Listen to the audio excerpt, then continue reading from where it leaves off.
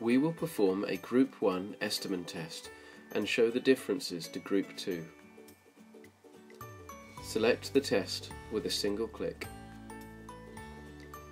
Enter the patient's date of birth and click the tick. The layout of the test is identical to the other test programs. It is important that the patient understands and follows the instructions. These can be accessed by opening the context-sensitive help.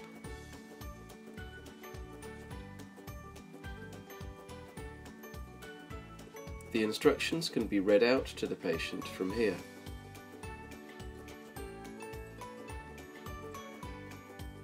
The volume of the beep that accompanies the presentations can be adjusted here.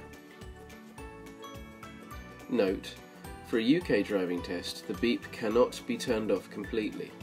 See the options program to change this setting. Ensure the patient is seated comfortably with both eyes open, and line up the bridge of their nose in the video window. Use the chin rest buttons to adjust the height of the patient's head, and press the Start Test button. A short demonstration of the fixation move is followed by automatic testing. This symbol indicates that the patient is pressing the button. The test progress and status can be viewed here, with the false positives rate being an important patient attention indicator to follow. To stop the test at any time, press the Stop button. Press it again to resume. The patient can also pause the test by holding down the response button. The time between presentations is tracking the patient's response time and can be adjusted manually by clicking the buttons. The Group 1 test stops at 120 points. A Group 2 test would go on to test an additional 4 points.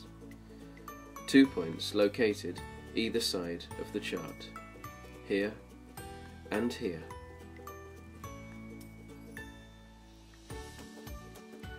Once finished, a report can be generated by pressing Print. The software will generate a PDF of the chart that you can print, save, or email. To save, click this button and enter the patient's details.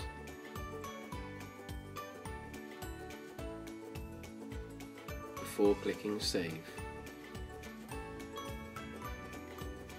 Click here to exit back to the main menu.